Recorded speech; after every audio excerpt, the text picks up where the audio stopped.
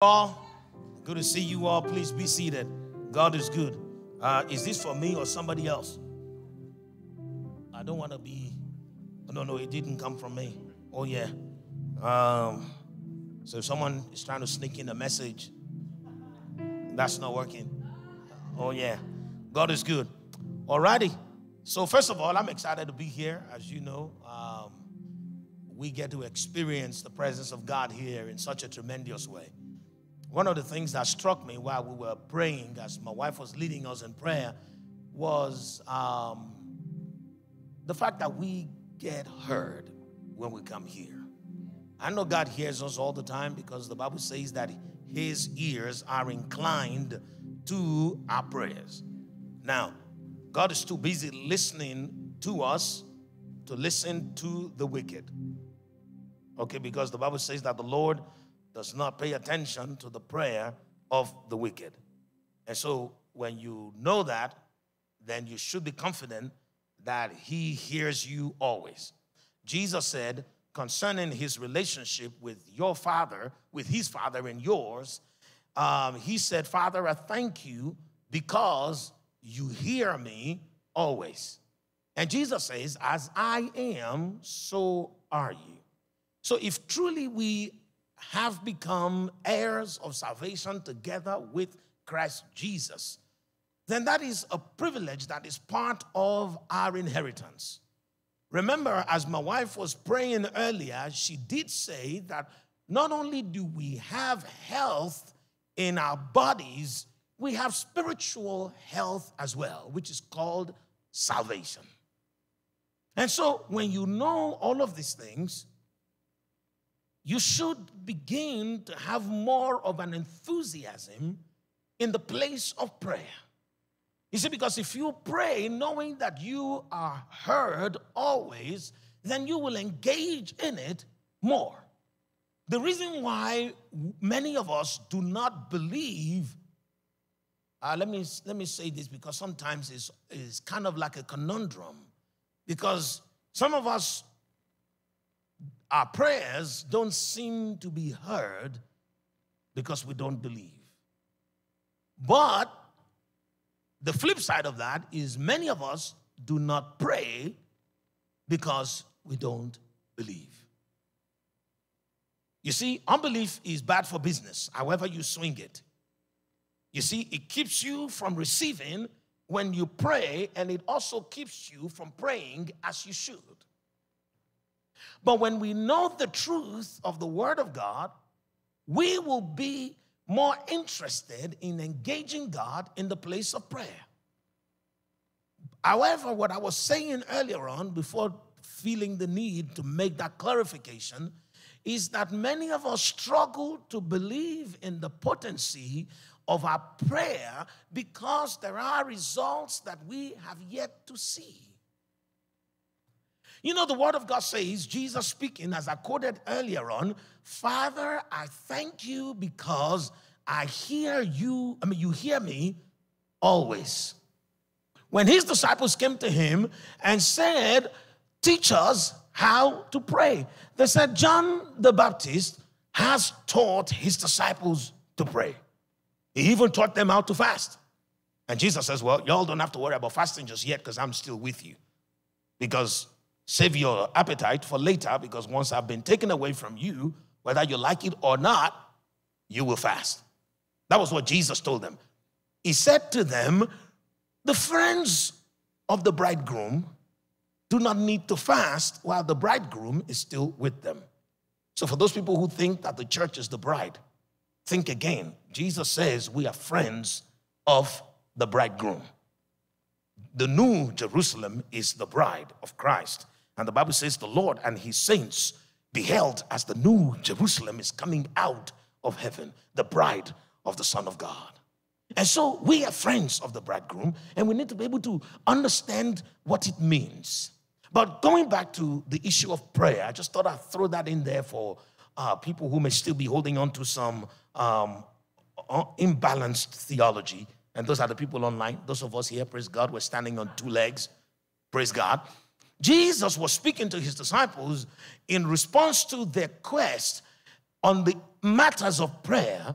It says, in this manner shall you pray, our Father who art in heaven. So I've said two things, and those two things are these. If you pray to your Father in heaven, He will hear you. The reason why some of us don't feel heard is because we are not praying to our Father who is in heaven. We are praying to a genie that is in the bottle. And I'm going to explain that again very slowly because it is very important for us to understand that the most guaranteed or the most effective sustainer of your prayer life is knowing that your prayer is meant only for your heavenly Father. You see, if you come to God thinking God exists as an infinite source of power for your will to be done, you are praying amiss. We need to address this issue because a lot of the discouragement that is in the body of Christ today is as a result of religious practices that have come to dampen the passion of our souls. Religion is the greatest enemy of the body of Christ, of the believer. And the reason why I say that is religion has led us in so many ways astray, and we now assess our relationship with God from the perspective of religious practices. And religion tells us that sometimes, when we pray, God does not hear us because of our sins. Sometimes when we pray, God does not hear us because of this and because of that. And the truth of the matter is, the reason why God does not hear us is because He's only committed to hearing the prayers of the righteous, only committed to receiving those people who come to Him as a father.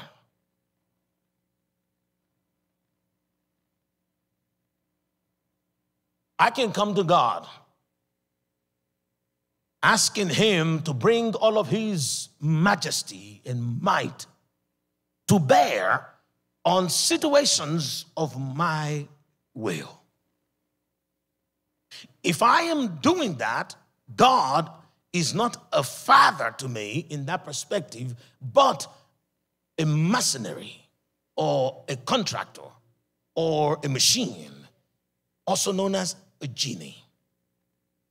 And when we go to God in that light and He doesn't respond, we begin to form ideas in our minds on who God is, which are not true because that is what you make Him, not who He is.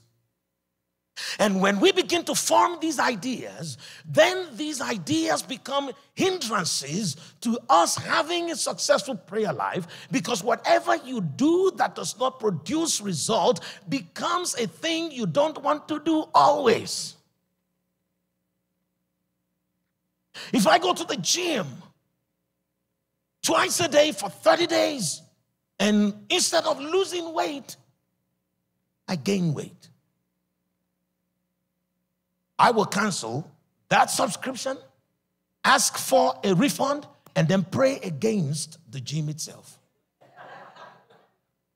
so that nobody else falls into that kind of temptation.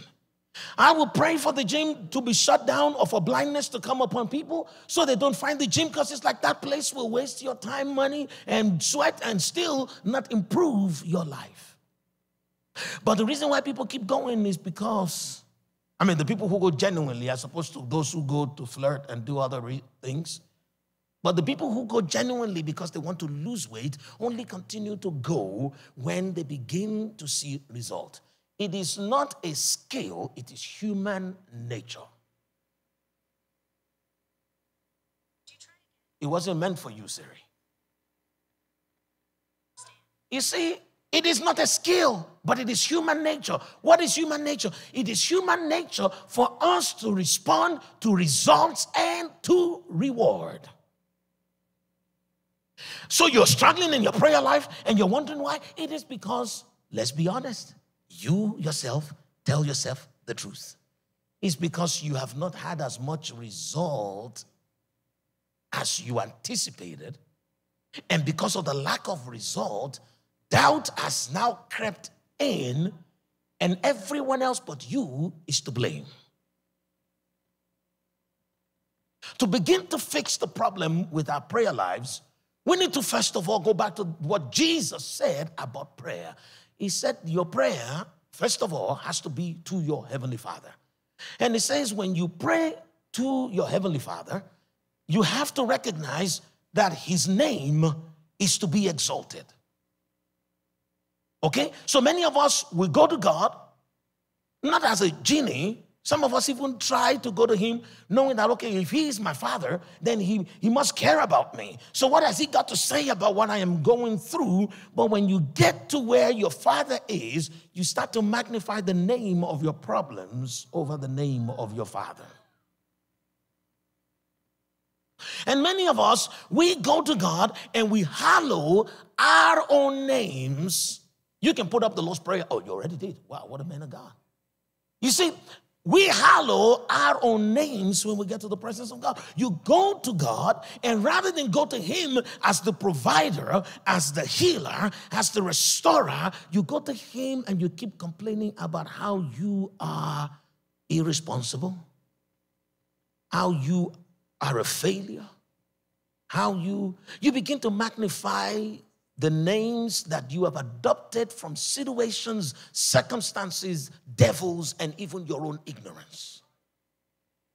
And the Bible says, whosoever must come to God must first of all believe that he is, and that he is a rewarder of those who diligently seek him. And so I know that if I seek him and he is light that is unadulterated, then whatever darkness that may be about me would have to fizzle away. So there's no point announcing the darkness that have shrouded my thoughts and existence when I'm in his presence. What I do is I behold him and I become radiant. Your prayer life will receive healing once your heart receives understanding. The moment you know that this person is my Heavenly Father, and when I go to my Heavenly Father, if he is indeed my Heavenly Father, then I am not going to him to ask him to come and work for me, because that would be disrespectful. I go to him, and Jesus says, after you have hallowed his name, then what do you say? You let him know that you are committed to seeing his kingdom come. This is not about me and how I feel. This is about your kingdom. You see, those three things alone will make you a regular in the presence of God. Your prayer will become more fluid. You see, because the things that we're afraid of, we're always reluctant to engage in. Let me say that again. If you're afraid of snakes, nobody can ask you to go hiking in the woods. And I'm not just talking to the black people, I'm talking to everybody. Because I've seen that stuff online now. It's like, oh, they say, oh, white people stuff when they see people going hiking and stuff. But I'm saying this because if we don't understand the concept behind the things that we're not interested in and the reason why we're not, we will not be able to overcome the limitation. And so the reason why many of us don't do certain things is because there is an underlying fear of that experience. Let me tell you something. People don't just wake up one day and say they want to be afraid. People are genuinely afraid because of things that have happened historically. Because now we know that the human DNA registers and records things. And so, if you're from a lineage of people who have suffered particular things, you will just find yourself subconsciously afraid of those things, and you don't even know why. Several people are afraid of water, but they've never drowned. So you're like, okay, why are you afraid of water? Because there was a time that everyone on earth, apart from 8 people, drowned. So there's a legitimacy to that fear. But the moment you have an understanding of how that environment or that situation applies to you, then you begin to lose that fear. Now, we're not afraid of drowning anymore simply because we know that the world is not about to be flooded out again because God made a promise. So now let us apply that to prayer. The children of Israel did not pray. Why? They didn't pray a lot. Sometimes they didn't even pray at all. And why? Because they were afraid of God. To them, God was not a father. He was not a friend. It was just this being that has so much power, can do whatever he wants. And we just find that a bit imposing and terrifying. And so they told God one day, they couldn't even tell him directly. They were so afraid of him. They said, Moses, well, since you and God appear to be friends, why don't you go and tell your big friend to stop coming here? Now, someone is like, wow, what a missed opportunity. But I tell people, everything that those people did in the wilderness, every one of us will do today. It's just because your story hasn't been written, that's why you think you're better than those people. I always like to give this example. If you read Exodus and you read the behavior or read of the behavior of the children of Israel, and you think they are and you think of them to be a set of very unbelieving people, try this. Review the prayers that you have been saying in the last 12 months and how you have been saying those prayers.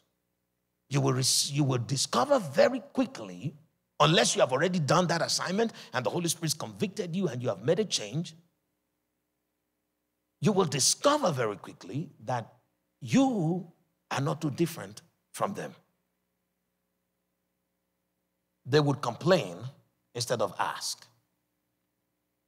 Instead of saying, God, can you please give us some food? We're hungry. They will say, oh, God, you can't be a good God. Because if you are, why would you let me be hungry? And that is how some of us pray. We go to God complaining about other people, complaining about ourselves, complaining about things in the news. But have you asked for what you want rather than complain about what you don't want? They were guilty of that. You know one other thing that they were guilty of? One other thing that the children of Israel were guilty of was the fact that they cannot get themselves to pay attention to what God was doing as much as they were obsessed with what they were missing. The one who came from heaven, not just spiritually, he came and his Shekinah manifestation was physically seen. Even the Egyptians saw the pillar of fire. He came, the one who left his throne in heaven to keep a promise of 400 years. He must have a plan. There must be something on his mind. At least give him the benefit of the doubt and say, okay, you must be up to something. Can you tell us? No, they were obsessed with the garlic that they left behind in Egypt. You see, many of us are obsessed with the family members that don't talk to us anymore. Instead of you to find out exactly where God is freeing up your time. Because there are situations wherein some people have become idols in our lives. If you haven't spoken to them for 2 hours in the day, you feel like your day is not complete. Even when they're saying things that you know you shouldn't listen to, talking about other people, but you don't want to ruin the relationship, and you continue to compromise just because of a little fellowship, and then God causes for there to be a severance. And now you're obsessed with not having that instead of you to say, okay, God, I see you move. You move in mountains. You make a way where there was no way. So you have moved this mountain. What do you want me to see? The children of Israel were so obsessed with not having Egypt anymore that they forgot to ask God, or they failed to ask God about the promised land. And that was the reason why every step they took became a burden to them. Simply because as God moved them closer and closer to the promised land, they became even more puzzled about what God was doing. And all they needed to have done was ask. The children of Israel did not pray because they were afraid of God. God came down to meet with them. And the Bible says the mountains started to skip like lambs. The heat and the fervor of his throne caused the mountains to melt, to flow as lava, and form in another place. What many people don't understand is, in fact, myself, I'm not taking credit for this as a scientist. It was revealed to me in a vision because I kept questioning. And one day the Holy Spirit was like, take him there, let him see. And I saw what it means for the mountains to skip like lambs. And what happened was the presence of God created so much heat that what else outside of his immediate perimeter became so cold that as soon as the magma went outside of the immediate perimeter of God's presence, they will immediately calcify again and become rock. And that is the reason why the mountains appear to have been skipping like lambs. They were melting and forming again. And that was God just wanting his children to know that it was not a fallen angel that was trying to deceive them, that it was him. And so he came in such a way that was unmistakable. But that which was the privilege now became a problem simply because instead of them to receive it by faith, they responded by fear. And so they said to God, stop coming here. Many of us say that to God on a daily basis. We keep telling God, stop chastising me. Stop correcting me. Stop making me stronger. Because every time I feel like I'm catching a little break, you just bring another one of your burdens here. Give us a break, God, will you? And that is what we do every time we complain about the chastening of the Lord. Every time you're faced with a challenge, you're supposed to receive it by faith and not respond by fear. You see, the things that come into your life come to make you strong only if you have faith. But if you have fear, you would say like the children of Israel, do you not care that we perish? And guess who else said that? The disciples of Jesus. Why? Because their ancestors had that fear and it sustained for many generations. So why were they afraid of water? Because of their ancestors who did not know what God was doing. And so it is time for us to be able to receive the revelation of who God is and how he wants to be approached so that for once and forever, we can lose our fear of God's presence and lose our fear of lack of results and begin to engage God as a loving Father who hears his children always. They said to Moses, tell God, don't come here again. We don't want this. This is too terrifying. Folks, the Lord is saying to us today to come to him as a father. Because when you come to him as a father, then you will not be afraid of him. I get it. Some of us, when we hear the word father, because our earthly fathers and some fathers that we know are not very loving people. They ruled rather than lead. They terrorized rather than embrace.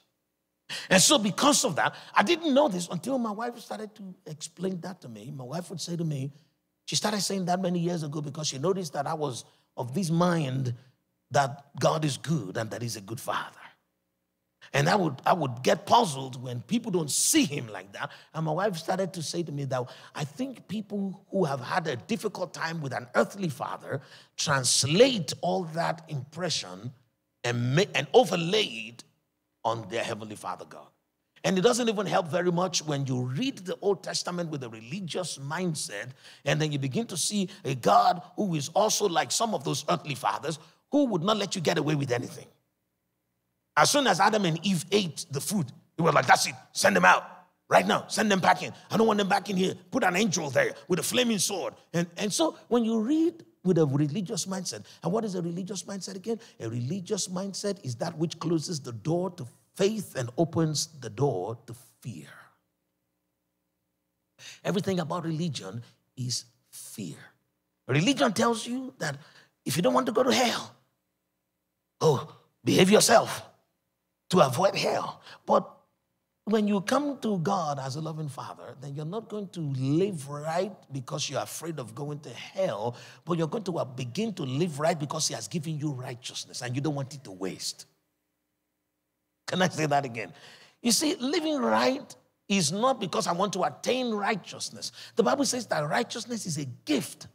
It was prophesied by Isaiah when the Lord said, leave my servants alone, their righteousness is from me. He says we have become the righteousness of God. The Bible says we are the righteousness of God in Christ Jesus. By grace have we been saved through faith. Not of works, not of ourselves. It is the gift of God. So I'm not trying to be righteous so that I don't get the judgment of God. I have been judged by God and found righteous in Christ Jesus. And so I live my life applying the privilege of righteousness that I have. Religion teaches us to be afraid. And so when you're dealing with God from a religious mindset and you read the Bible from the same mindset, guess what happens? You now find yourself in a situation wherein you cannot receive God as a father. But like I told you, even from that same example of God seemingly getting angry in Genesis and driving Adam and Eve out, if you look at it from the perspective of love, then you will see what he was doing. I'm going to say this for Al's sake, because he was not here the first or the seventh time that I said it. You see, God asked for Adam and Eve to leave the garden because he loves them so much, he doesn't want to see them become like Lucifer. Lucifer and the third of the angels in heaven that fell were eternal beings. So when they fell forever because they were already in an eternal state when they came under an oath to rebel against the Almighty God. And now seeing man that he had just made that was yet to be eternal, because as of that time, Adam and Eve had not eaten of the tree of life. You see, they hadn't eaten of the tree of life, so there was hope for them. And God made it very clear. He didn't say, drive them out because I am angry. He didn't say, drive them out because they disappointed me. He says, drive them out and let there be a sword and an angel securing the entrance to the garden, lest they stretch their hands and take of the tree of life. And then it becomes over. Because after having sinned, if they had eaten of the tree of life, then they will be damned forever. And so God drove them out because of the fact that he knew that there was already a package in place to rescue them and give them an eternal life that they cannot ruin. So you see, two people reading the Bible, but getting two different gods out of it. One, a loving father, and the other one, a wicked master. One of the most famous ones that you can use when you're witnessing to people, if you haven't started using it already, is people say things like, what kind of God promotes genocide? The Old Testament is full of genocide, instituted by that one that is called the man of war, that will tell Joshua to go and annihilate an entire settlement of people. You know, people say that. How many people have heard that? That which God promotes genocide. And whenever they ask me, I'm like, I don't know that kind of a God, and I don't want to know a God that promotes genocide. But if you're talking about Jehovah, if you're talking about the God of Abraham, Isaac, and Jacob, he wasn't promoting genocide, he was exterminating the bad eggs. Because these same settlements of people, look at their names, and then you will understand their lineage. They are the offspring of the fallen angels, whose seed is eternally corrupt because they themselves were corrupt men. And so God sees that as long as they remain, have you not read in scripture wherein the Bible says that giants walked the earth before the flood and afterwards? So somehow they managed to return after the flood. And God knew that as long as they existed, they would not allow for there to remain a pure race of human beings. And without a pure race of human beings, the promise of salvation cannot be fulfilled. Because the promise of salvation that God made to Adam and Eve, when he said to Eve and Adam that the seed of the woman will bruise the head of the serpent, would not have come to pass because there would not have been a woman by the time Jesus was ready to come. The serpent was there when God said, because you know God lined them up, all three of them. The serpent, Adam and Eve. And he said to you, serpent, you will crawl upon your belly. You, Adam, you will eat in toil. And you, woman, you will give birth in toil. A lot of our translation says toil and sorrow, but they're the same word. It was just the translators that felt they would give one different to the man and one different to the woman.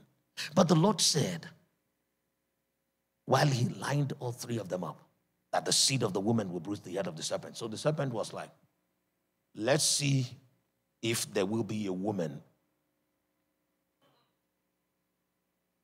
by the time this judgment is fulfilled.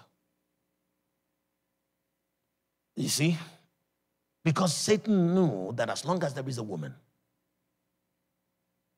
there will be a seed.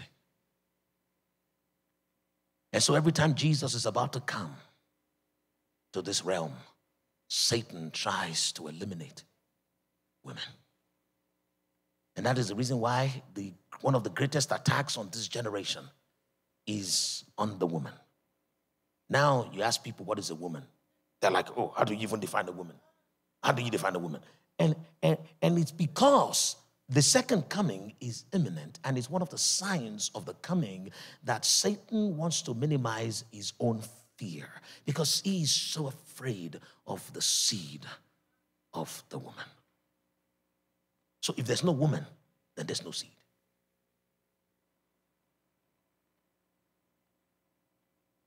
What the devil is most afraid of is the womb, because that's what makes a woman. So if someone asks you, how do you define a woman is a man with a womb. That's why it's called a womb man, shortened into a woman.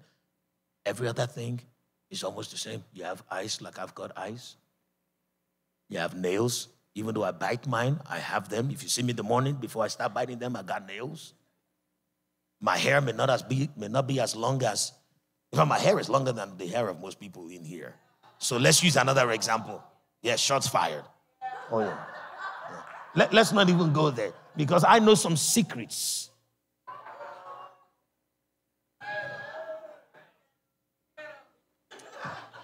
I'm not going to tell you what secrets, but I will just say these things are not always as they appear.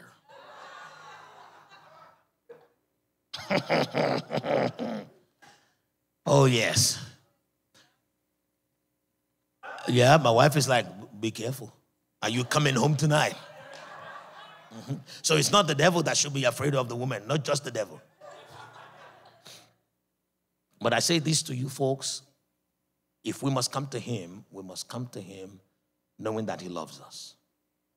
We must come to him knowing that he cares for us.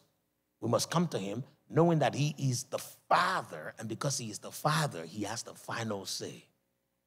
And because he's the Father, he has a plan. Can we talk about God's plan for a minute? Right? You see, the Father has a plan for you. He says, my thought toward you are not of evil, but of good, to give you a future and a hope. You can't trust a father that has no plan for you. Okay, the Lord says I needed to still say some things about the people whose earthly fathers did not reflect their heavenly Father. And I'm sorry if you have had a bad experience with a biological or an adoptive father, but the Bible already warned us that the arm of flesh shall fail. And that is the reason why we should not judge God by man.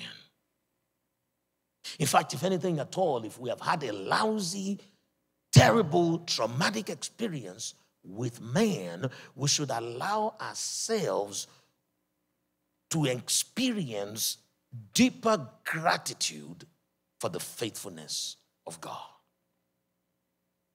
You see, because where man has disappointed you the most is where you most have the opportunity to experience God enormously. Because every gap that is created by man is a gap that God wants to fill. He says, you must decrease that I may increase. And so where a man or woman has decreased in your life, whether by accident, whether deliberately, or just by impotence. Some people want to love you, but they just can't because they don't even love themselves. You see, some people wanted to be there for you, but they just couldn't simply because they were dealing with things that were higher than them. Let me say this, and some people may not agree, but I know y'all are people of faith. Man was made in the image and in the likeness of God. In your purest form, you are love. Because God is love. In your purest form, you want to love your children as your heavenly Father loves you.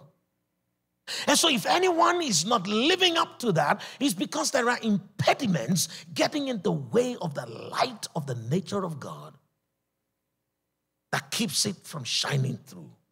And so when you look at them, they may look irresponsible, they may look selfish, they may look self-centered, they may look like all of those things, but that is not who they are. That is who they have become because of sin, because of curses, because of satanic attacks.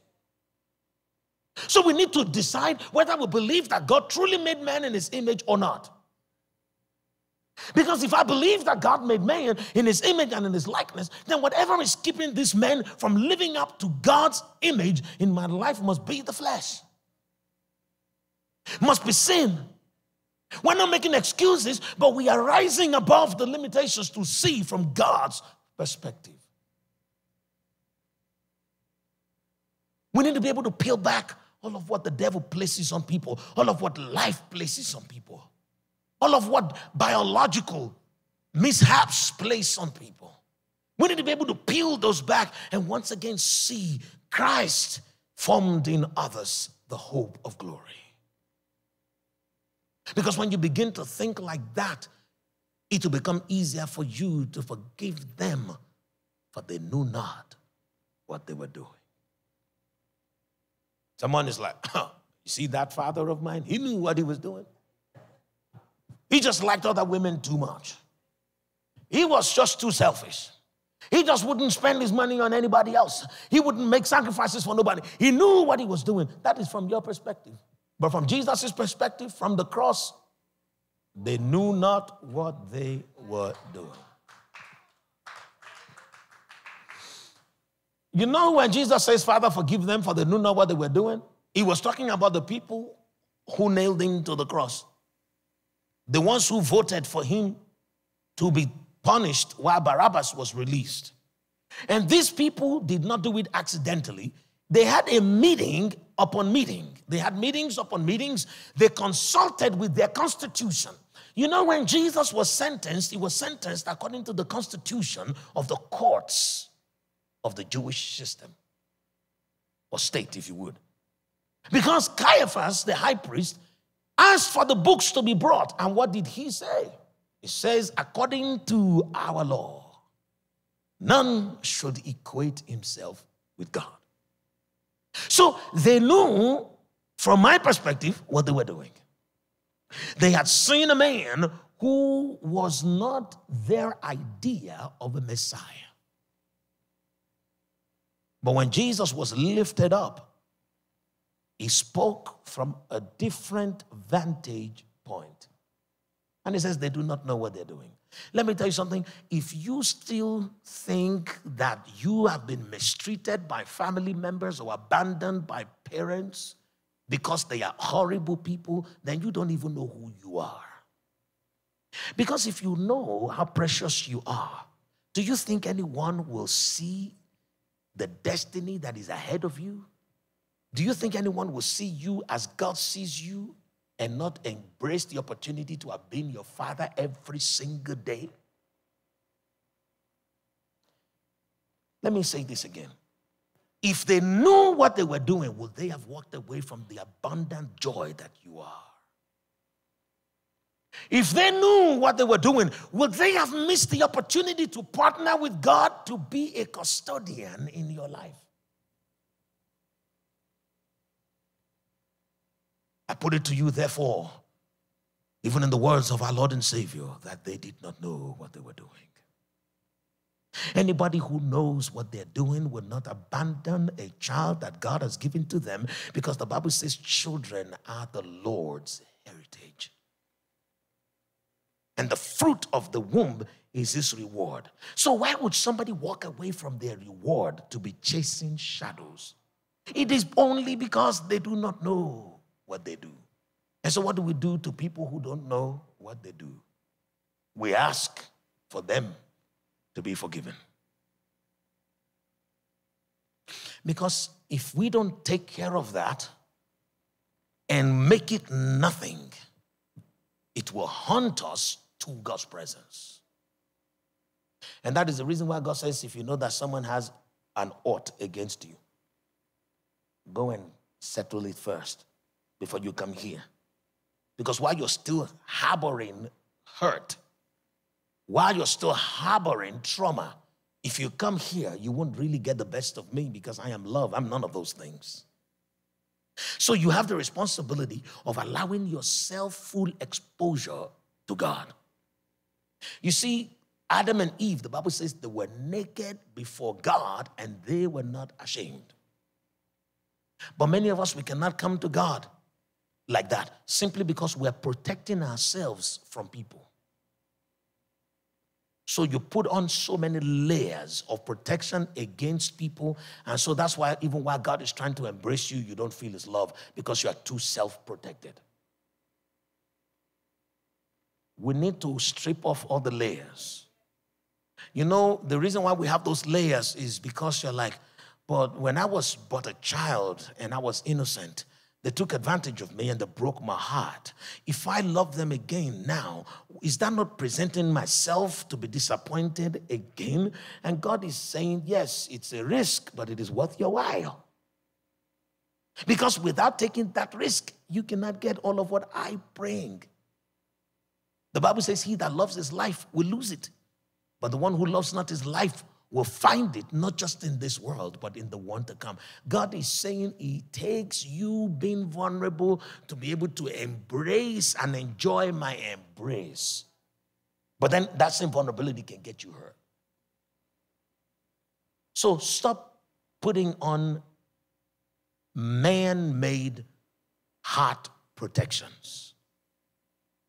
And the more you expose yourself to God without the fear of being disappointed by man, the more quickly you heal from man's disappointment.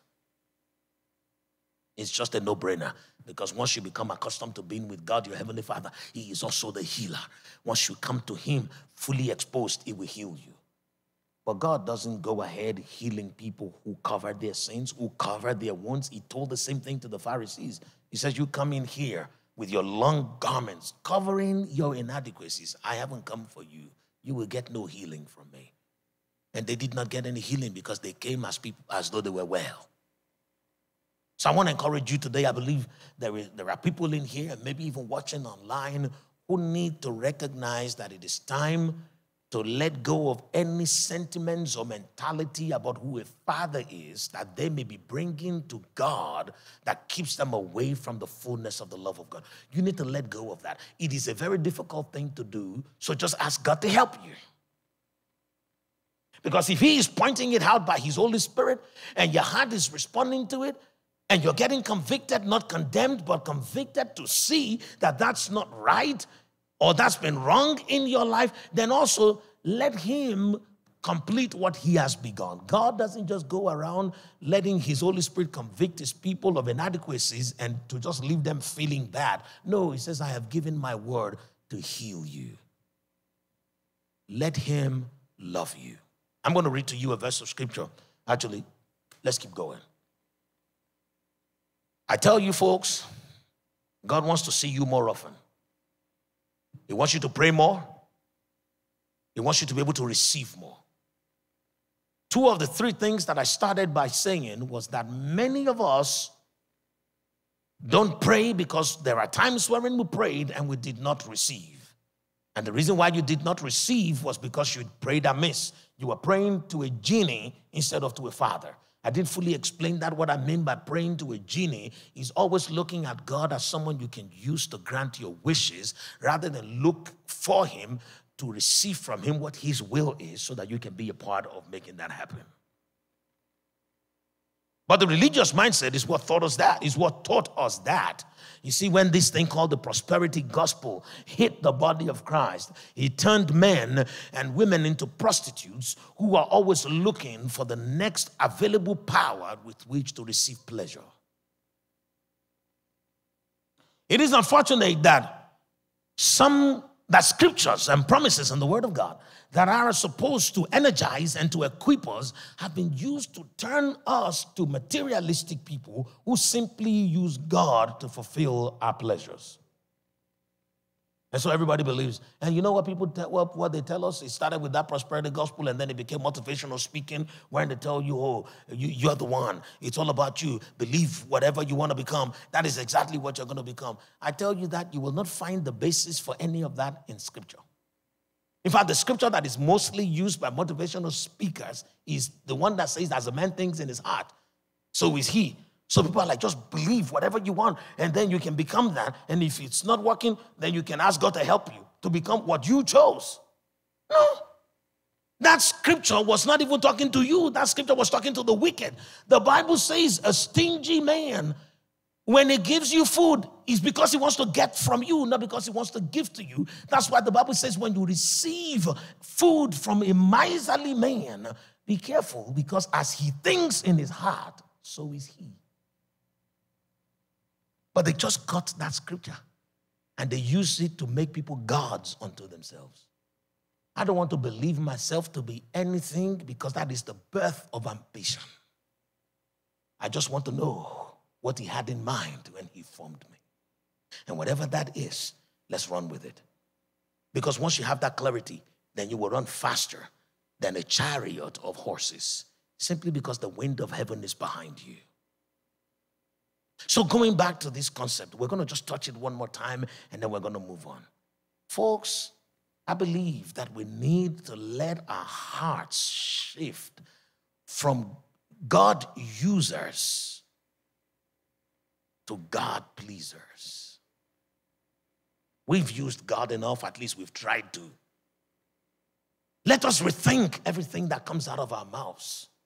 Every thought and desire that we have, because we are not praying to a servant, we're praying to a father. And every good father has a plan for their children. At least my heavenly Father does. What is his plan? That is what I want to pray. And because I know that he has a plan, when I come to him, I am not afraid to trust him completely. I'm going to tell you 4 things very quickly from the book of Matthew chapter 8. We're going to look at Matthew chapter 8, and I'm going to tell you 4 things that I believe will help to energize and activate consistency in your prayer life. Look at verse 16 of Matthew chapter 8. The Bible says, when evening had come, they brought to him many who were demon-possessed, and he cast out the spirits with a word and healed all who were sick, that it might be fulfilled which was spoken by Isaiah the prophet, saying, he himself took our infirmities and bore our sicknesses. The people that Jesus healed were not asking for healing because they did not even know where they were anymore, because they had been possessed by demons. But he knew what they needed, that it might be fulfilled, the plan that he already had. Your heavenly Father knows what you need, because he has written concerning you exactly what he has for you. Because you have an inheritance in Christ, and that inheritance is already written. Even Jesus said it. He said, behold, I go as it's been written of me in the volume of the books. The Bible says Jesus healed them not because they begged. The Bible says Jesus healed them not because they had prayed and fasted, not because they were good people. He healed them because it was already promised that he would heal them. Come to your heavenly Father always in the place of prayer with the enthusiasm and the curiosity to find out what he already plans for you. You know what that does to your heart? He allows for your heart to long for prayer. Prayer is a spiritual thing, and that is the reason why it's very difficult for many of us to pray, because our flesh is always at war with our spirit. So you need that leverage. And you know what that leverage is? Romans chapter 8, verse 15. The Bible says we have not received the spirit of bondage again to fear. To let you know that fear is a bondage. But we have received what? The spirit of adoption, by whom we cry, Abba, Father. Not by what? It is a person. It is by whom we cry, Abba, Father. Listen to that. We have not received the spirit of bondage again to fear, but the spirit of adoption. So because we have been adopted as children, he knows exactly what he has written concerning us, and he will make it happen. And that mentality causes for you to be more eager to pray, because it allows for the spirit in you to overpower the flesh. Verse 22. The Bible says, then, but Jesus said to him, let's read verse 21. 21 says, then another of his disciples said to him, Lord, let me first go and bury my father. So this was somebody that Jesus was calling. Let me explain this to you the way the Holy Spirit revealed it to me. God is constantly calling us to come into fellowship with him. Jesus said in Revelation chapter 3, verse 20, he says, behold, I stand at the door knocking, hoping that you will hear and open the door for me to come in, so that we can do what? Fellowship. Jesus is not saying open the door so I can come in and tell you how to live your life. He says, I'm not coming to boss you around. I just want fellowship. I just want to come and sup with you. But he has to be let in by you. And so God is always asking for us to come. But many of us, like this disciple, Jesus was calling him to come, and he was like, hold off, Jesus, let me first of all bury my father.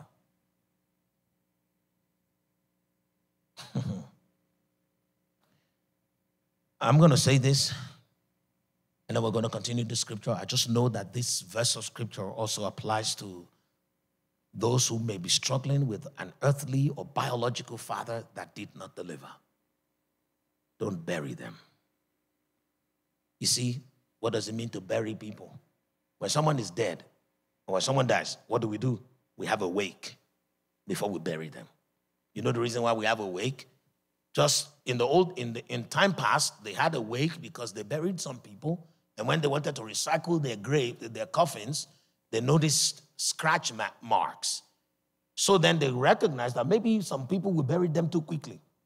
They were not dead yet, because if you're dead, you cannot be scratching your way out of the grave, right? And so that was the invention of wake keeping. When people keep wake, is they stand watching to see if that dead will get up. Did we know that that's the history of what it means to do a wake keeping? A wake keeping is not so that they can terrify you with a dead body, or so that you can make sure that that enemy of yours is finally gone. That is not what a wake is for. The wake is for people who are keeping wake to ensure that they're keeping watch in case the dead wakes. Because once you bury them, it's over. And we do that all the time. People who are dead in sin, we then put more dirt on them, we bury them. We bury them in our hearts by calling them evil. We bury them by not forgiving them. We bury them by writing them off and blaming them and calling them all kinds of names. And Jesus is calling this person to come, but he's still saying, I want to go and bury my father. No, do not bury them. Give them life.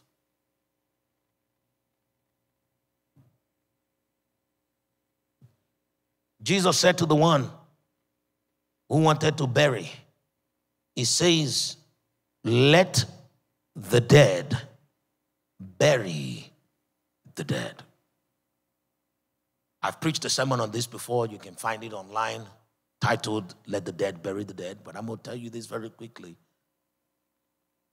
If you have life, you are not to bury the dead. You're supposed to give them life. Because the Bible says what you have is what you give. So if there's a family member, a boss, a friend, or a spouse that is withholding love from you, you don't bury them. You give them life by loving them. For the Bible says, do not be overcome by evil, but overcome evil with good. It's okay, I know this is not the most exciting sermon of all times. Whenever you tell people to forgive those people that they have concluded in their hearts knew very well what they were doing. Oh, please don't tell me they don't know what they're doing. Don't tell me that. Then, no, but I'm just telling you what the word of God says. Take it or leave it. For they do not know what they do. So when they deny you love because of their deadness, and you want to keep a grudge and hold them in unforgiveness, what you are doing is you yourself are denying yourself of the life of God. Only the dead buries the dead. The living are life givers. Give people opportunities. Give them love. Give them what you have received. Forgiveness. So when you're praying and you want your prayer life to be smooth, you must not be in the business of burying dead people. You must be in the business of giving life, because Jesus says, why seek ye the living among the dead? Jesus is not going to be in the midst of your prayers when you are still behaving like the dead. I told you, I'm going to share with you 4 things. I've given you 2. What's the first one? The first thing that I shared with you was what we read from verse 16 that says that these people did not know what they needed, but God already had a plan. When you come to God, know that he already has a plan. And always run to find out what else he has for you. And when you get there, you're like, man, all of these things may be falling apart around me. But you are removing these things because of what you want to reveal. Open my eyes that I may see great and mighty things which I do not know. When you go to God with that kind of heart, you will pray in the morning, you will pray in the afternoon, and you will pray at night. Simply because when God reveals things to you, they are beautiful. You think you have prayed or you have a prayer life because you have need. People who pray because they have need realize that they can pray even more when they're not going just because they want God to answer their needs, if they're going because they want to see his face. Let me say that again very slowly. Many people that we know, their prayer lives are prayer lives of always asking God for things. And if you think you're doing well, oh, I pray for an hour every day. And your prayer is just always asking God for things, trying to command the hand of God like a genie to grant your wishes. Turn your mentality around. Repent. That's what it means to repent, to have a change of psyche. When you change your mind and you begin to see that the purpose of prayer is for you to seek the face of God and see his face, Not only will you pray longer, you will pray more often. And not only will you pray more often, you will pray with more joy, and your prayer life will become a life-giving exercise as opposed to being a burden to brag about. We're going to look at the third and the fourth thing here from verse 32 and 33 of the same Matthew 8. Verse 32 says, and he said to them, go.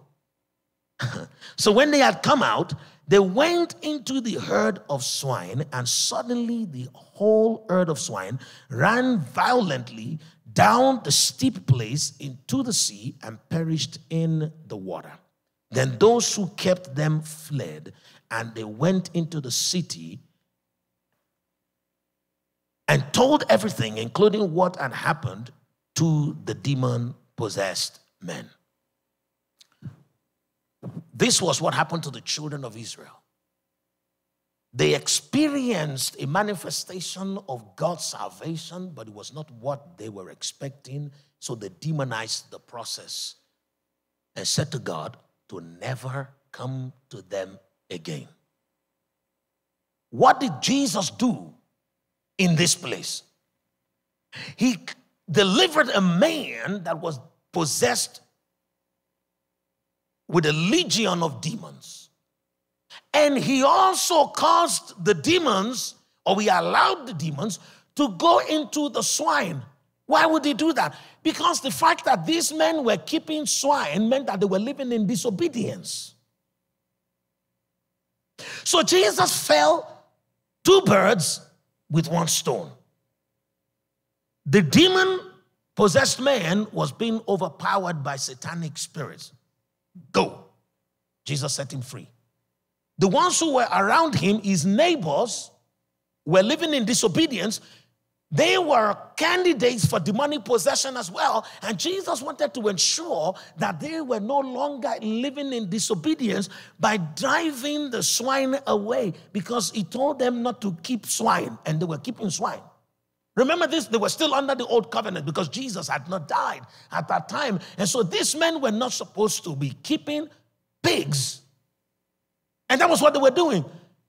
And so because of the goodness of God, they labeled God a bad person. Your prayer life is going to take off the moment you are able to forgive not only men, but the moment you go from releasing men from the things that they have done and releasing yourself for having misunderstood God. I'm going to say that again. You see, these people misunderstood what Jesus did. And that was why they said to Jesus, leave our town and don't come back. They drove Jesus out of their town simply because of what they did. Do you know that many of us will do the same thing with our actions? You fail to understand what God was doing when he allowed that girl to break up with you. And that is the reason why you don't pray anymore, because you prayed for her to come back and she didn't come back. Some of us will lose loved ones and we pray for God to not let them go while they were on their sick beds, and they still pass away. And instead of asking God what he is up to, we conclude that he must be a bad God because he didn't do your will. And so when things like this happen, we take it personal. They took it personal because the swine was their friend. They were the ones keeping those pigs, for crying out loud. They were waiting to make some hot dogs. And Jesus drove away that which was pleasure to them. And now that became Jesus' problem. Let me tell you something.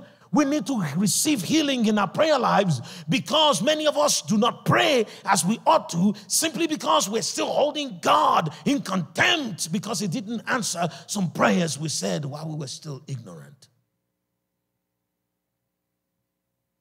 Like I told you, the third and the fourth thing are contained as secrets in these two verses of Scripture. Thing number one is you need to believe that God is for you and not against you. He has a plan, and that is the reason, that is what he is committed to. Thing number two, it is not your place to continue to withhold love and withhold forgiveness. Because you are not the dead that buries the dead. You are one that's been raised to life so you can be a life giver. Thing number 3 is this is how God operates. God was the one that drove the pigs away. He's the one at work in you both to will and to do of his good pleasure, and you need to believe in his process. And you must also believe that that same Jesus that drove away demonic people, that drove away demons from people, that set them free according to his will, has a plan for everybody. And that plan is to bring you to an expected end. If you would embrace him as a good God, as a loving Father, it would change your prayer life. We're going to read one more scripture as we break bread. And I skipped verse 17 of Matthew chapter 8, but we're just going to read that and then we're going to break bread. If I think, okay, Cody's already helping us with the communion, praise God. The Bible says in verse 17 that it might be fulfilled, which was spoken by Isaiah the prophet, that he himself took our infirmities and bore our sicknesses. Folks, what is prayer? First of all, I want you to do something real quick. Just as a demonstration of your willingness, if you are so inclined, to see a transformation in your prayer life.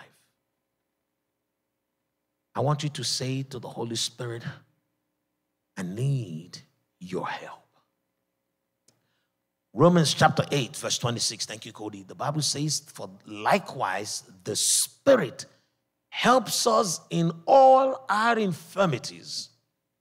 For we do not know what we should pray for as we ought to, but the Spirit makes intercessions for us with groanings that cannot be uttered. As part of his commitment to you is that he himself took all of your infirmities. Your lack of understanding, our lack of understanding of how we should engage our Heavenly Father, Jesus took that. And he modeled to us what it means to be heard always and to always be in fellowship with the Father. And he modeled that by praying, not my will, but yours be done. Now let me explain Romans 8:26 and the combination of Matthew 8:17 and Romans 8:26 is what we're going to break bread with. In fact, let me do you a favor. Let me read to you Romans 8:17 because it's interesting. It just occurred to me that these two 17s are actually very connected. And so for you, it's easier to remember 8:17, and then you apply it in two instances. Look at Romans chapter 8, verse 17. Look at what it says. I read to you verse 15. I alluded to verse 16. Let's read verse 16. It says, the Spirit himself bears witness with our spirit that we are children of God. And if children, then heirs of God and joint heirs with Christ Jesus, if indeed we suffer with him, that we may also be glorified together. Romans chapter 8, verse 17 says that we are heirs of salvation together with Christ Jesus. We are indeed. And what that means, indeed, means that we actually did obtain something. It was not just talking. He gave us something. And what did he give us? He gave us salvation by taking away our infirmities. Now, this is what I want you to take with you. He did that by the Spirit. The Bible says, likewise, the Spirit. So, here is the shocker. God is not the father of your flesh.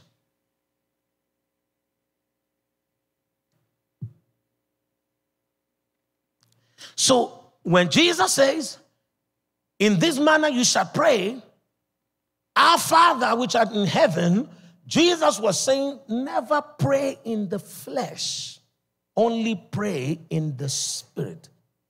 Because God is the God of all flesh, but he is only Father to spirits.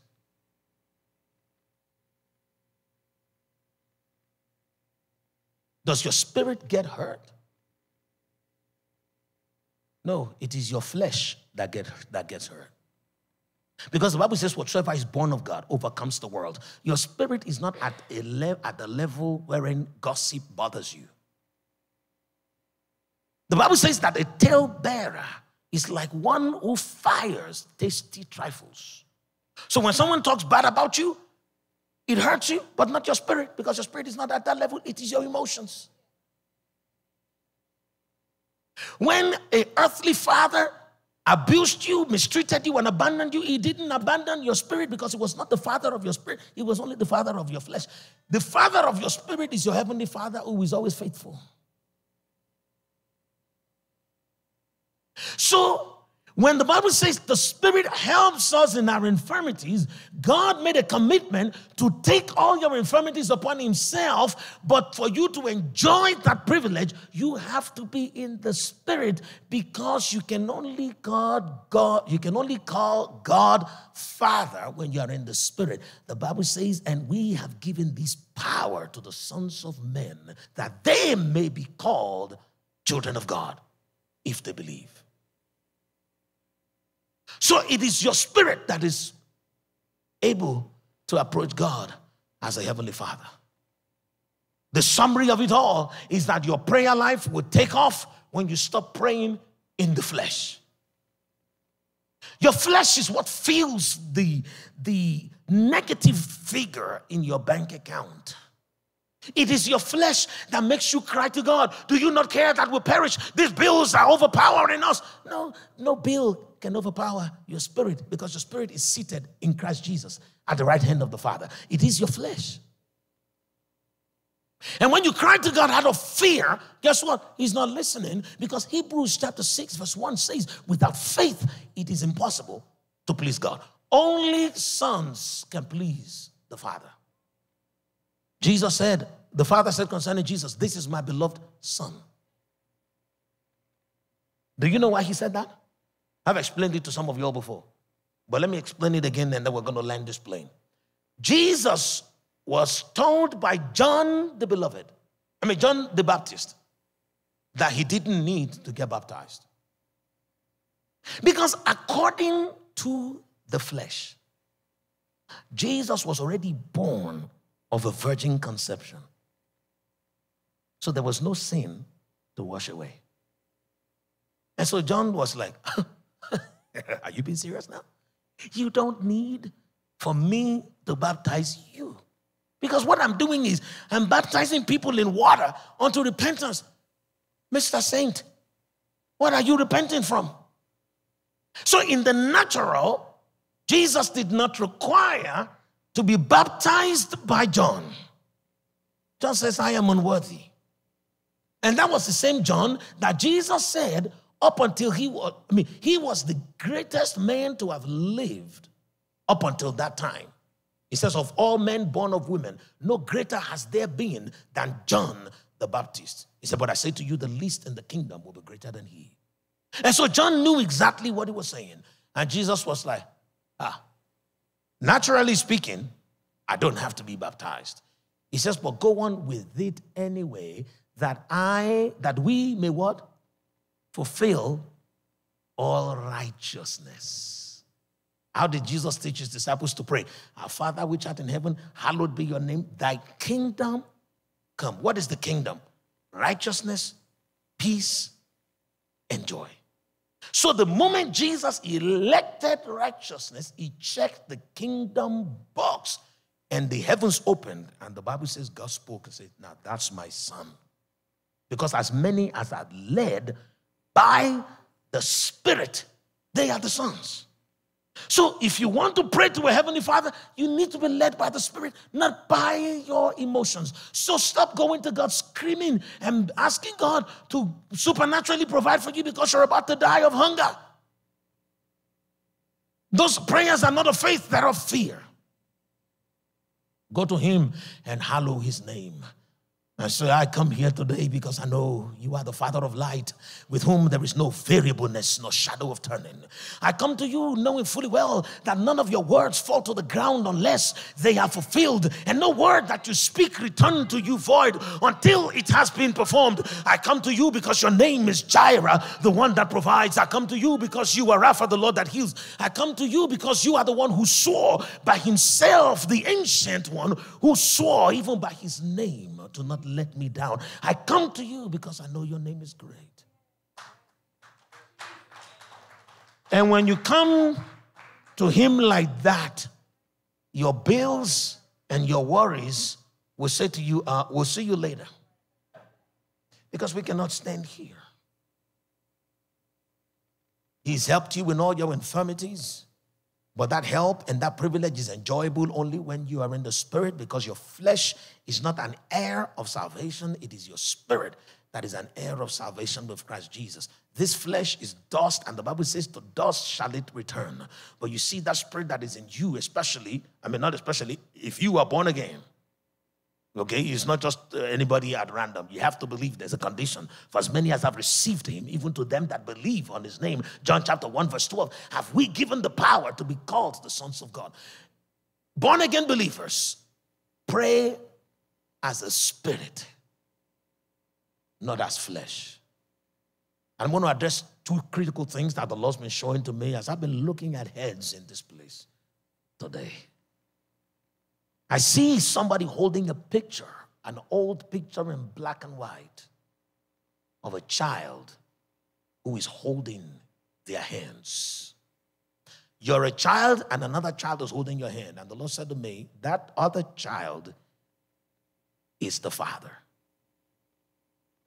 Many of us are holding old images of our earthly fathers and all of their childish behaviors. And you kept that image alive in your hand, and you're approaching the Almighty God. And God is saying, that is not my will for you. It is not my will for you to remain in that place. And so it is a childish behavior to abandon one's responsibility. It is a childish behavior to always want to play with toys rather than grow up to learn how to use tools for effectiveness. But that was where the man was, but you don't have to be there. So the Lord wants to deliver you today from such infirmity that continues to plague your flesh. Your carnal understanding is not allowing you to progress into spiritual privilege of an heir. The second one is actually a lady that is wearing, a man that is wearing a dress, a pink dress, like a little girl, but about a teenage girl. But I know that it's a man. And the Lord said to me, that is another kind of father who failed to be a man. You see, these are two images describing the same dilemma. And whenever God gives you two dreams or two pictures for the same problem, like when Pharaoh saw the cows and he saw the sheaves, the Lord is letting you know that he's bringing you salvation and deliverance. From today on, by the grace of God, any false image of what a father is that plagues your heart, that keeps you from being able to rest and trust in your heavenly Father, they will be deleted from your memory. I pray that those pictures will be thrown into the fire and that you will be set free to receive a clean, clear picture of the truth in understanding of what it means to be loved by your heavenly Father. We can pray as a religious exercise, but that is not what God is asking for. God is asking for prayers that are said from children in love to a heavenly Father who loves. Congratulations to you. if your father was a loving father, if he was caring, if he held you dear to his heart, if he spoke well about you all the time, if he worked long hours to make sure that you can attend that next party and that you can graduate from that school, God bless you. But I tell you, even you need to elevate your expectation, because the best of men at their very best are still men. Your God is a better father. Let us break bread. In fact, I promise you that we're going to just break bread from those scriptures, but my heart is excited for another scripture. And we're going to read that one. Come with me to Genesis chapter 13, verse 6. Genesis 13, verse 6. He cares for you. He knows what you have need of even before you ask. He doesn't want you coming with hurt and pain in the flesh. He wants you to approach him in the spirit, and then you will receive healing for the body. The Bible says in Genesis chapter 13, now the land was not able to support them, that they might dwell together, for their possessions were so great that they could not dwell together. Genesis 13:6, the Bible says that the land could no longer support them. I read this to you today because as I was standing in here, I started to feel the burden in the hearts of some people. Some people literally shut down the moment they started talking about fathers and about coming to God as a father, as a loving father. But let me tell you this. The land was not able to what? Support them. Why? Because their possessions were great. This might have been the story of Abraham and Lot, but it is the story of your spirit and your flesh.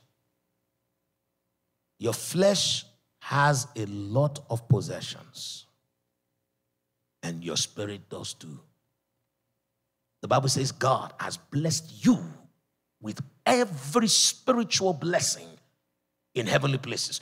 Your spirit man is loaded with resources, with joy, with righteousness, with peace.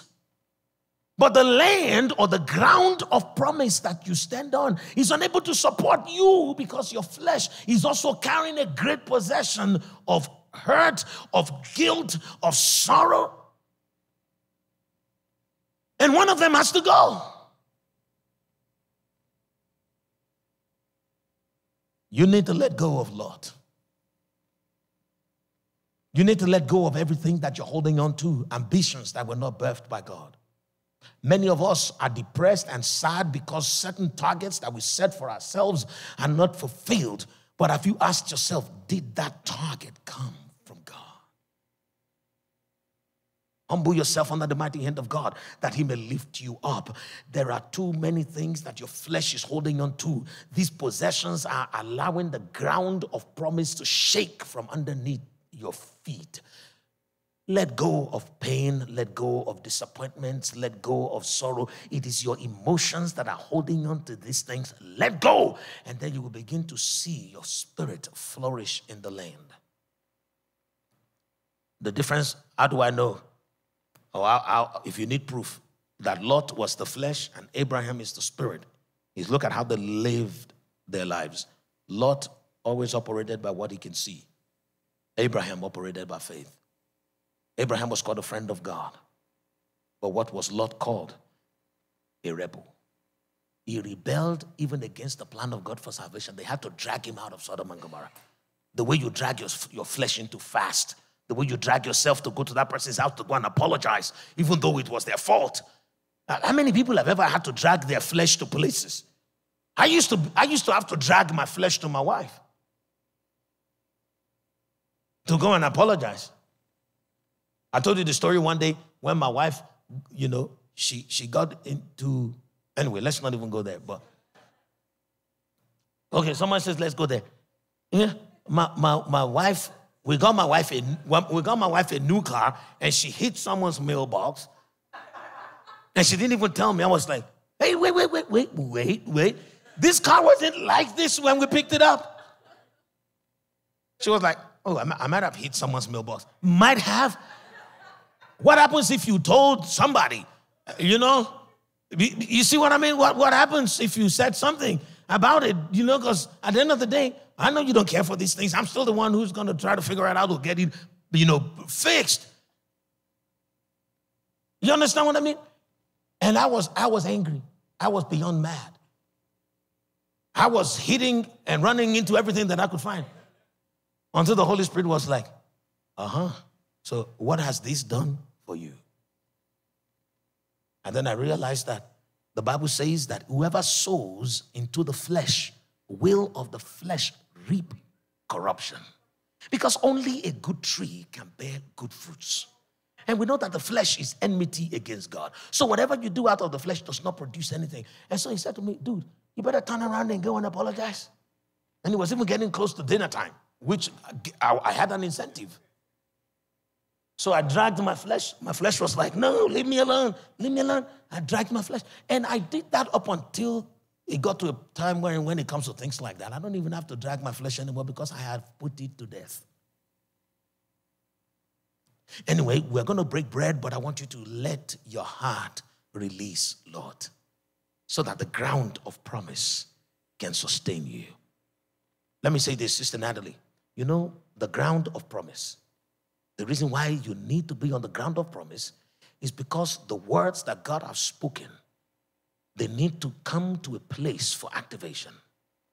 And the word of God, the Bible says in Isaiah that every word that God speaks is like rain that falls to the ground. It doesn't return to the Lord until two conditions have happened. Until it has first of all touched the ground, watered the ground, and then it can go back to heaven. And so when the word of God comes into your life, it has to hit the ground of promise, which means God has said so many things, but which part of it have you come to realize? So that part that you have realized, you need to drive Lot away from it so that it can sustain you and produce for you. All right, I'm going to stop here for now. Let's break bread. Father, in Jesus' name. Okay, since we have already taken time, let's just take one more. Because this one, I believe, is going to tie the knot, is going to tie whatever loose ends for some people. Isaiah chapter 9, verse 15. You see, I literally saw it written as I was about to open this communion. I saw it in front of me. Holy Ghost, Father, thank you for the prophetic. I saw it in front of me. Holy Ghost, Isaiah chapter 9, verse 15. It says, the elder and honorable, he is the head.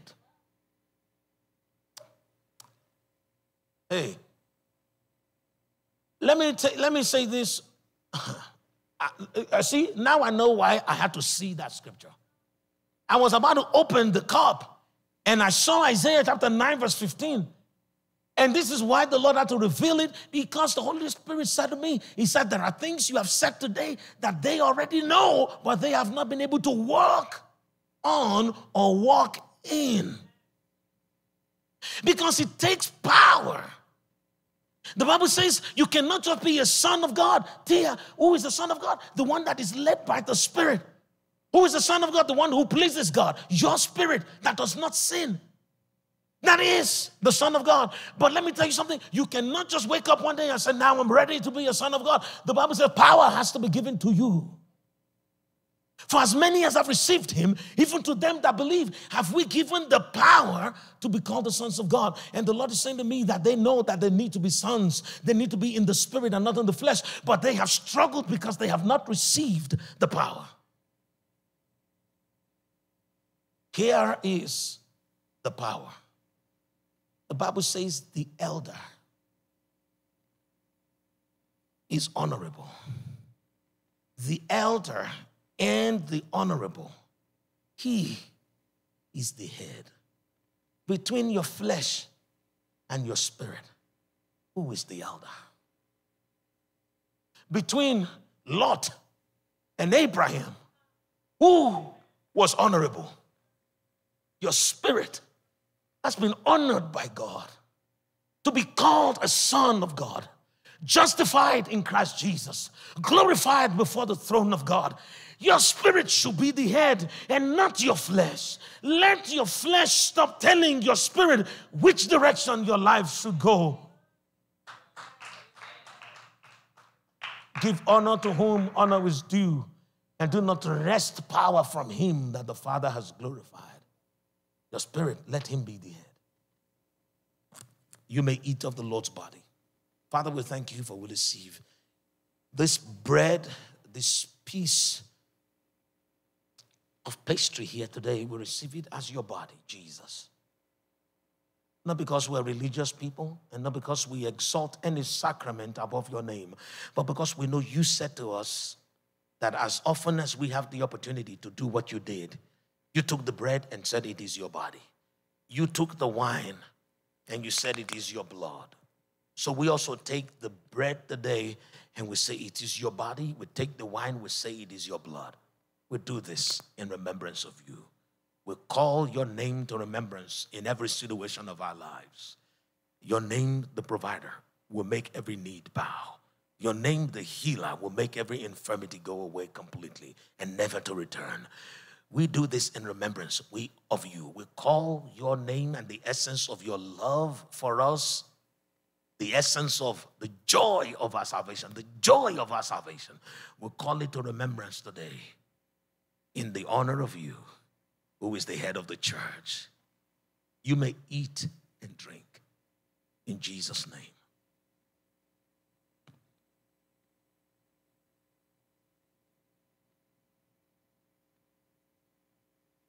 My heart is moved with compassion because it is time we break the shackles of powerlessness. I'm going to pray for one person real quick because I feel your pain.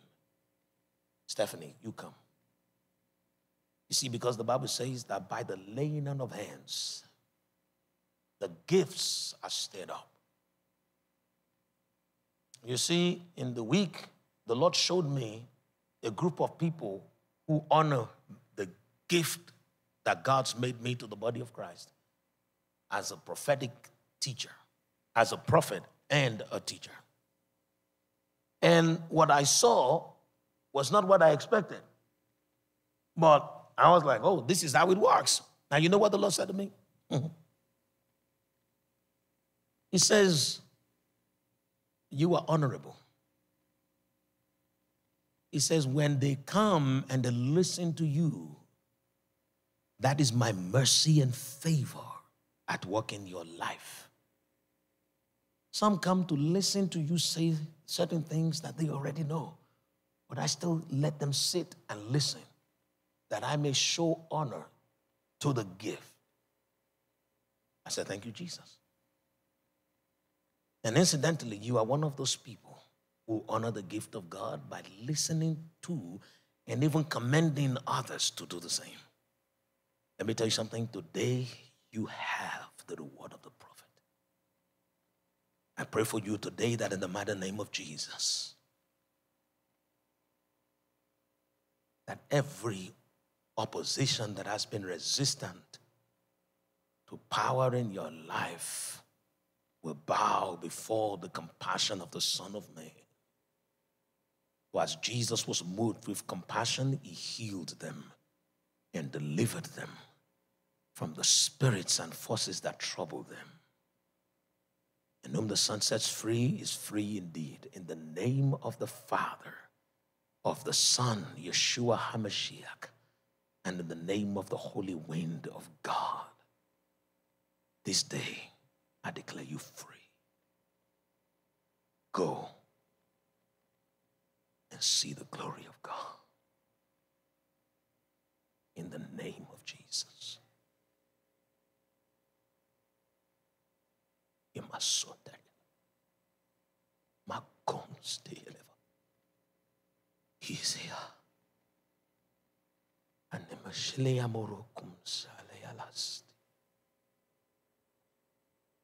Hallelujah.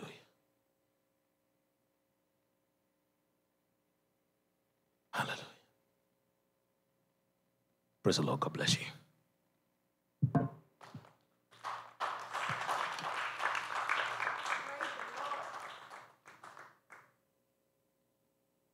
Let us celebrate the Lord and what he's done on tonight. Hallelujah. Gavin, if you help us with the offering slide. Thank you, sir. Father, we give you praise. Hallelujah. While the giving details are being put on the screen. Oh, praise the Lord. Just before that, hallelujah. I am going to try as much as possible to switch gears. But I want to pray for Nicole and Ron, my brother Ron and my sister Nicole. I want to pray for you. Yeah, you can come up here, please, if you can. You see, you know people who are in the spirit. That color blue is the color for the day. Don't worry, if you get home, you can still wear something blue and take a selfie. Look at Tia, she's got blue glasses on. Look at Shayla, she's trying to be humble. She's wearing blue too, and she's like, oh, I'm not drawing attention. But I say that, but I really want to say congratulations to y'all, because today is your wedding anniversary. Yeah, come on. Praise God. Praise God. Because it is not just a wedding anniversary. It is an anniversary of the hand of God being made manifest in the lives of families and generations. Because this was what was once called an impossibility. The Lord made it possible. You understand what I mean? You see, because where men have continued to fail, creating gap after gap, the Lord came in and he filled your cup, and now it's overflowing. You see, because this is a union that is nothing short of a miracle. You see, from inception to conception, it is the hand of the Lord. And so I pray for you today that in the mighty name of Jesus, that your joy will know no bounds. I pray for you today that in the mighty name of Jesus, that your obedience will know no hesitation.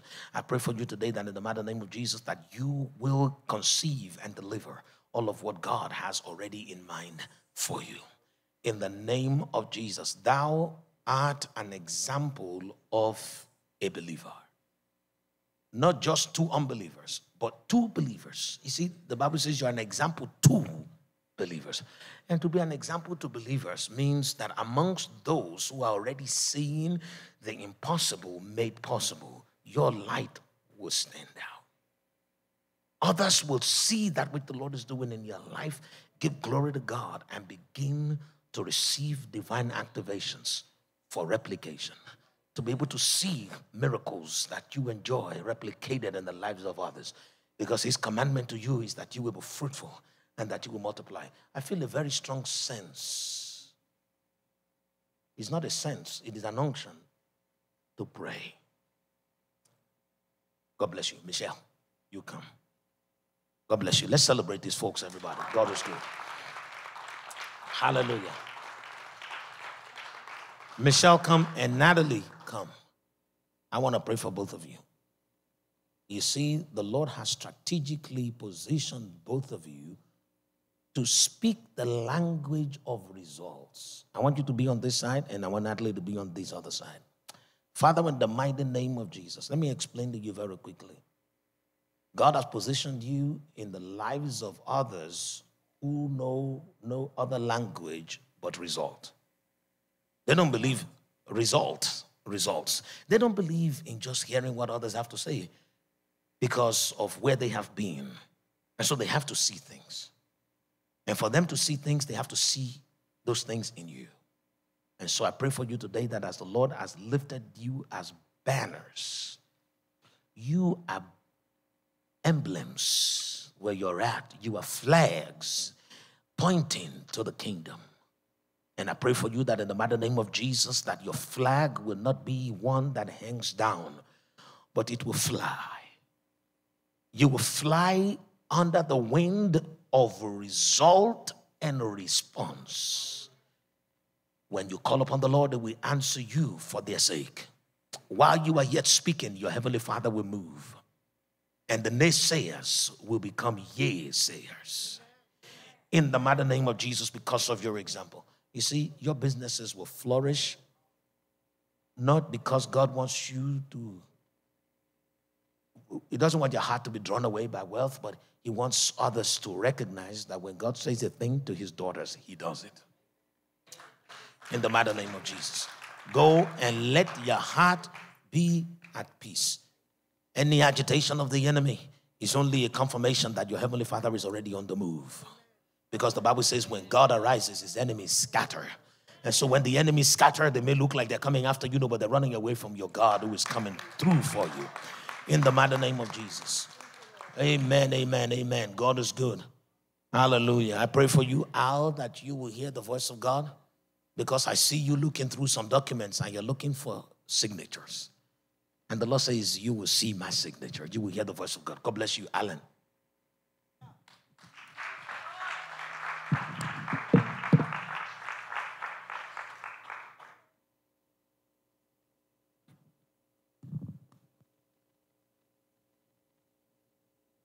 Hallelujah. All righty. Come on, let's celebrate again. Praise the Lord. We have the giving details on the screen. We're just going to give in faith tonight to our family online. Several ways to give. PayPal at Communion House. Our Cash App, $ Communion House, as well as the Zelle number there, if you prefer that way.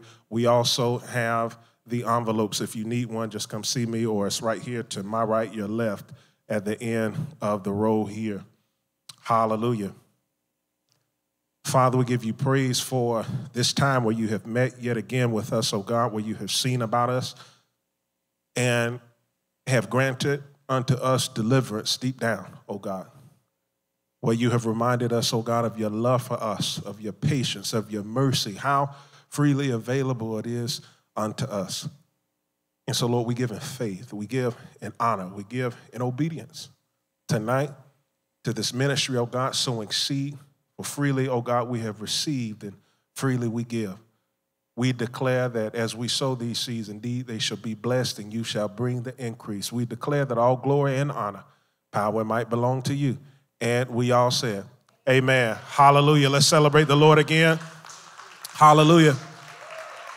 God is good. Ain't you glad you came tonight? God is so good. Everyone, have a blessed night.